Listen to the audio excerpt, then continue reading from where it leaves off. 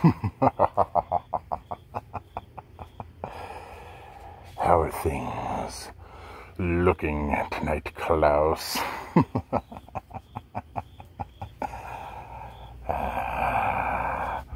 Home, sweet home. Entree, Scully. Nobody here. Yes, indeed.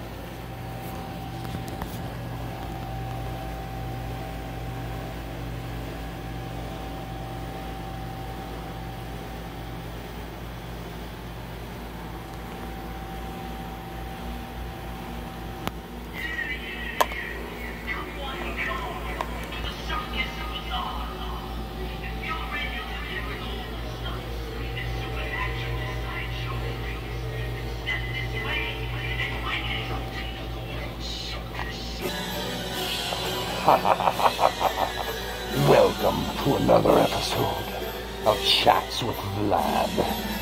Episode lucky number 13. Sorry about the long intro, but I was feeling suspenseful tonight. What to talk about? What to talk about? How about we talk about greed? In episode 2, I told you folks that I'm here to spread my word. I'm here for a message, not to make money. But I thought about it. I got a little bit greedy. Not to say I would ever cross my morals or break my rules. I would not let one tell me what to say or where to go. I believe in freedom first and foremost.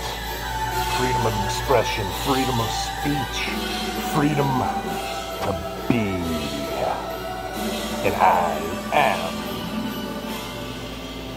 Once upon a time, there was a wise man that said, if I'm not myself, then who am I? Think about it.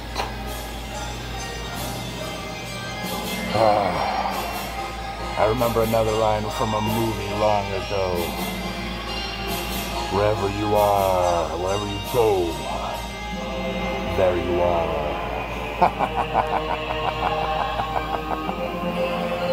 Well, I got copyright claims on several of my videos, and I looked at them and I can't figure out for the life of me why on some of them in other videos I would have swore I would have gotten one, and I didn't.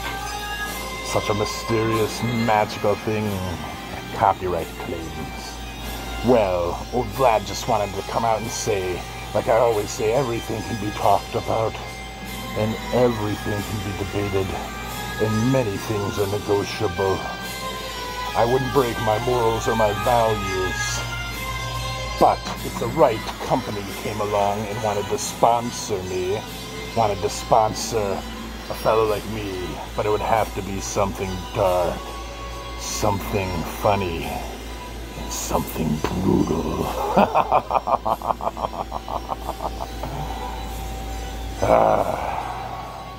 Old Vlad's not beyond making money, but I see a lot of greed going around everywhere. People are trying to get money from any source they can, even if they have to drag it from you. And we're gonna transition, though, from greed to another subject. But first, let me talk about what greed did. Once upon a time, there's a company that was run by a huge rat. This company decided they wanted to buy everything. Adventurers with whips and soldiers in spacesuits firing guns and flying in fighter jets in space. Now they want to buy up all the superheroes. That evil fucking rat. I wish every one of the corporate sponsors would fucking drop dead before they ruin other things. Now, because they like to sue, and because they like to be greedy, I'm not gonna say their name, but how many big rats do you know that run corporations, that ruin superheroes, that ruin space sagas, and that even managed to stick their dick in the pudding when it came to archaeology? Thanks a lot. We all appreciate the big rat destroying childhood dreams. Let me tell you something, boys and girls. Most of us come home from work at night, from days of work that aren't always so fresh and aren't always April spraying and clean. No. We get home, we take a shower, we make something to eat, curl up on the couch, and then watch a little TV, so that maybe a couple hours we can be somewhere else. We can be in space, or we can see what it's like to be a snarky superhero. But Hollywood, they're not being original anymore. They need to come up with new ideas. Some of the best shows that I've seen lately have been on Netflix, and they've been South Korean. There's nothing wrong with that, mind you. Sweet Home was an excellent show. And Hellbound, I can't wait for the second season. And even Squid Games had a lot to offer. But where are these other ideas? You see, I got copyright claims, and I watched videos on it, and they say that one should come out with original content. Well, boys and girls, how much more fucking original do I have to get? T-Mobile covers 99% of people in America. So when we say we have your town covered, I think I'm pretty original. Now, if I can be this original, then why can't Hollywood? Why can't we come out with some good shows and some good things? All they keep doing are rehashing and rebooting old things. We don't want to see that. Even though I'm curious about It Chapter 3 that may or may not be coming, I still have to ask myself, why? Why did they need to do that? Why couldn't they just come up with something original, something new? You know, all stories on this planet that have been ever told in the history of man can stem from one of 3 types of stories.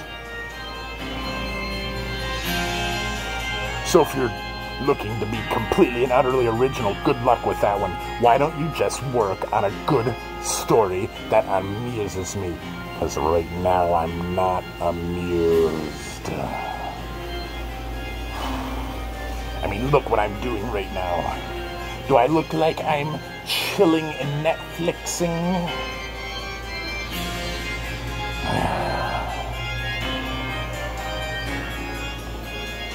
Now then, that I've said my piece about that, I want you to consider and contemplate this, though.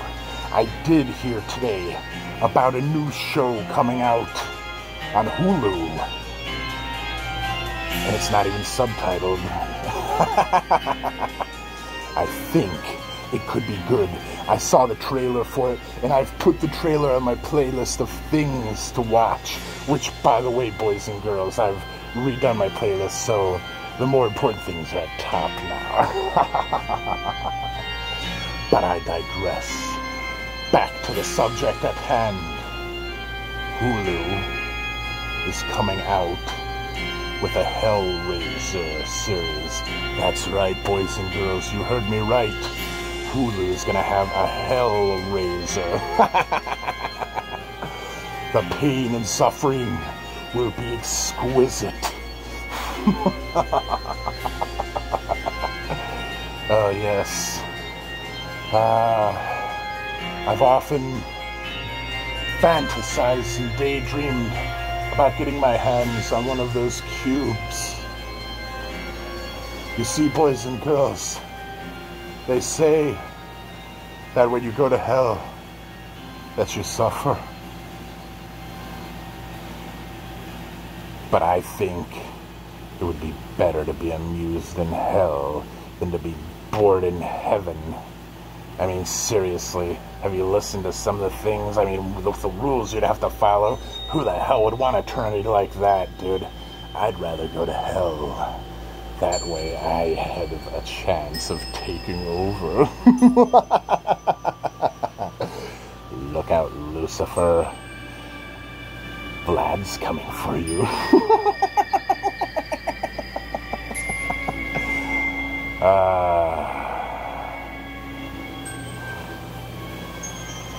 Originality. That's what we need. We need more shows like Night Sky. That's a good show. I'm waiting for the second season of that. That was from Amazon Prime. It has a lot of potential. It's about portal travel and kicking it on another planet. Only some old people would have a portal for 30 years and use it as a back porch. I fucking love it. Anyway, boys and girls, this is what I want you to think about tonight before Slap Happy here sends us on our way. What kind of shows would you like to see made?